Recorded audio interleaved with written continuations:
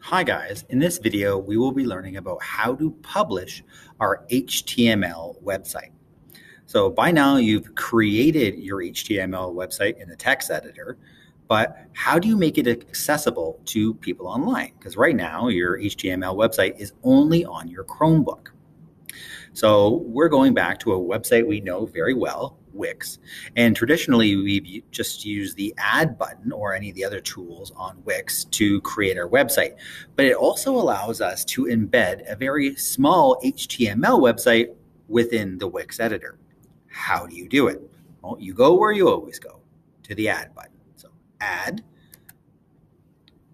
then scroll down the list to embed again. This is the same place we would go to embed a video, but you can also embed what we call a widget. So we say, use HTML code to add widgets and apps to your site.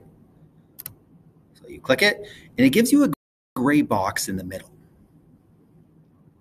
So I drag it to the corner, and then I stretch it across the entire page, because we want to give ourselves a lot of room. So I'm going to make it quite big.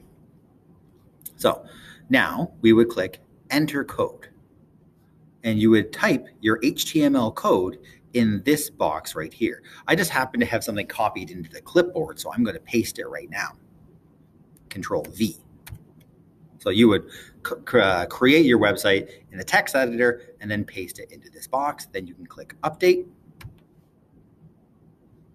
And there is the HTML website I created in my text editor.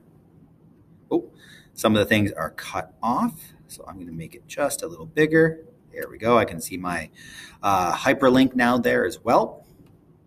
So now to make sure I do that most important step, publish it.